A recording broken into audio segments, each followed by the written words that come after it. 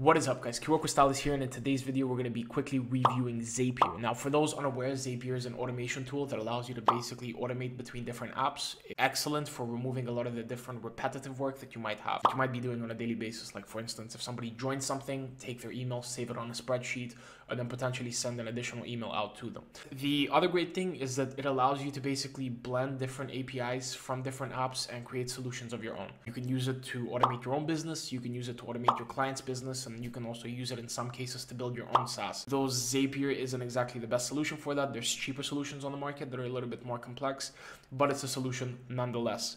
Personally speaking, I use Zapier primarily for B2B stuff. I'll actually be showing you one of my Zaps that I have up and running right now. And this Zap is primarily used for the LinkedIn events that I run. So what happens is whenever somebody registers to a LinkedIn event, there's a lead gen form. The LinkedIn API sends the results from this lead gen form directly to a Google spreadsheet, and I can then manipulate this data for whatever I want. So if I want to send a follow-up email, I do. If I want to send a calendar invite, I do, etc. So a lot of that is in the bootcamp, but in this case, we'll just be showing the Zapier flow. I'm mostly a big user of Integromat, so I have a couple of Integromat videos that I'll be sharing later on. The reason behind it is because Integromat is insanely cheaper, right? And it just does a lot more, and it's cheaper. So from a cost-effective standpoint, Zapier might not be the best solution, but from a plethora of connections and plethora of APIs, Zapier might be the best solution. So what I'm trying to say is that Zapier has a lot more API integrations than any other app out there. Like, Zapier is, quote unquote, the king on that, and that's primarily like their biggest pro. Whereas other tools like Integromat, despite the fact that they're cheaper and in some cases better as well,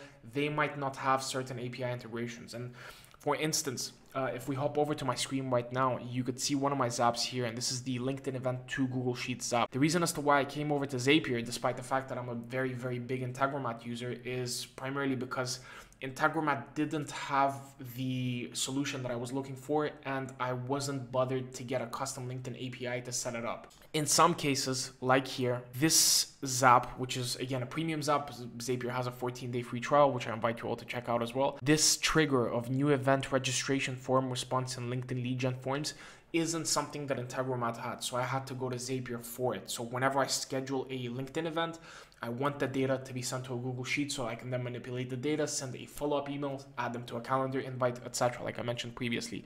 And that's one of the key reasons. But without further ado, just to showcase exactly how you can create a Zap, first and foremost, you need to select a trigger. So in this case, we're working with new event registration form response and LinkedIn lead gen forms.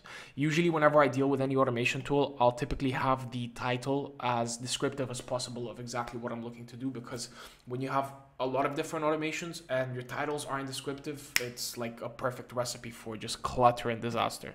Then choose app and event. So as you can see right here, LinkedIn lead gen forms is the actual app itself.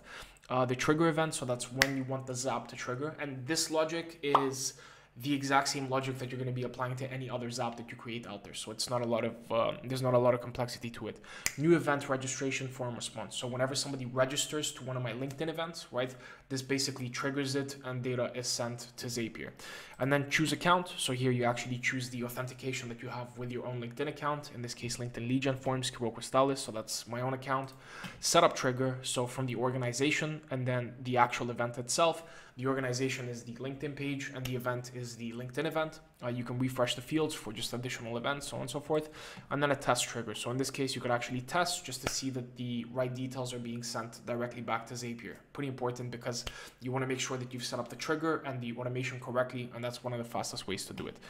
Last but not least, you have this element right here, which is the follow-up action that you want. Now you can add filters, you can add numerous actions to take place, right? And I generally like Integromat for the more complex flows, but Zapier is definitely a solution. But what this does, again, is whenever a new detail comes through, right, Zapier will then create a spreadsheet row in Google Sheets. Now, I don't want to show the sheet itself right now because it's just a bunch of different contact details and I'm going to have to blur everything out. But the flow is really simple. we choose the Google Sheet, right? The action that we want as well, create spreadsheet row. You can have it to update a spreadsheet row. So what that does is it will basically search for a spreadsheet, search for a row within a spreadsheet and then update it. But in this case, we just want to add a new row right under because it's a new record. It's not an existing record. It's not an update of a record, etc. It's new data coming in, just add a new row and then move on to the next one. So in this case, again, create spreadsheet row. I think I just reset it. Then the Google Sheets account that you want to basically work with. In this case, it's my own personal one. And then setup action. So LinkedIn event, worksheet 1. And then I want to add the first name, right? And the good thing is, just like in Integromat, Zapier also maps the details from the previous action itself. So in this case, first name, right? First name, last name, email, company, and then user accepted consent. User accepted consent is whether they accept it to be emailed in the first place.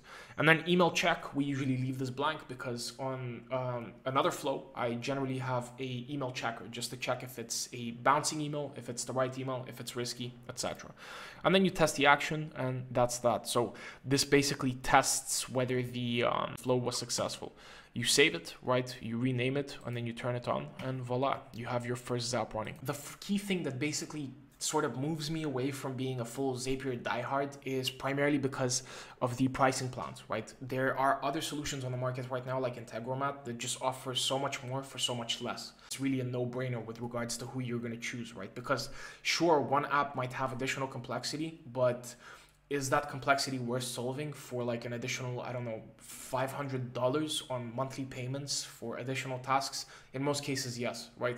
Especially if you're like a solo founder or a solo entrepreneur, etc. You likely solve the complexity, decrease the cost, and that's it, just benefit over the long run. As you could see right here, the Pro gives me 2,000 tasks. So that means that 2,000 actions can happen on a monthly basis on my plan for 66 euros, give or take. So in dollars, I think that's 70.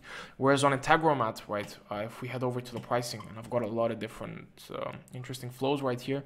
If we head over to the subscription, you could see that for $9 per month, I'm allowed 10,000 operations to begin with. So it's just so much more already. For $9, 10,000 operations.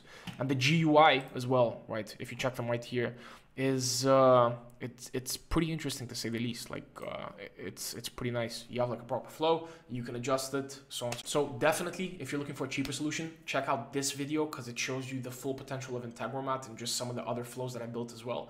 Or just check out my channel right here and you'll see a lot of different other videos. Thank you so much, guys, and I'll catch you on the next one.